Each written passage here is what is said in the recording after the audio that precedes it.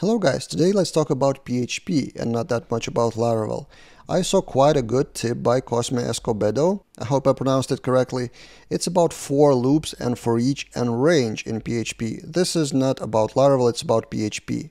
A small tip that you can replace for loop with for each and range. And why would you do that?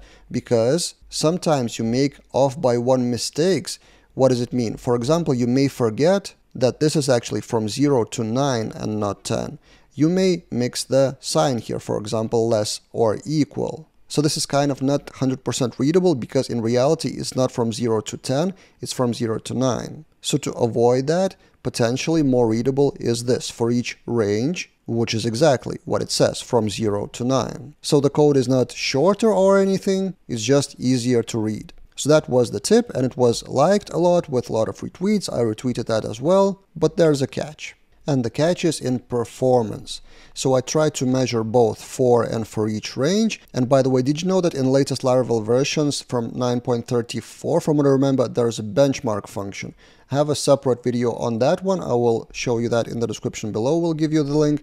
But basically, you can have benchmark DD, and inside you may have array of functions, callback functions. So you measure this one versus that one, and on the screen you will see how much time it took. So I did exactly that, just a random example, so 10,000 iterations of this loop, of for loop, and then 10,000 iterations of that loop. What is faster? I launched that, and this is the result. For loop took 1 millisecond, for each range 24 milliseconds. Let's refresh it a few times, just in case, 1 and 2, so that's probably something about caching, but okay, refresh 1 and 5, 1 and 3, 1 and 3, 1 and 2.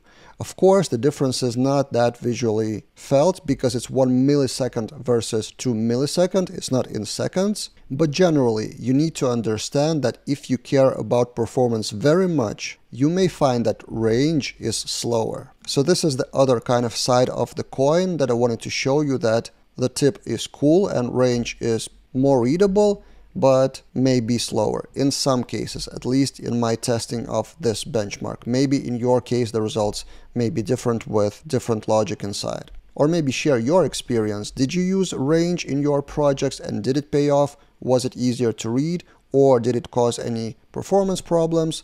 Share in the comments below. That's it for this short video this time, and see you guys in other videos.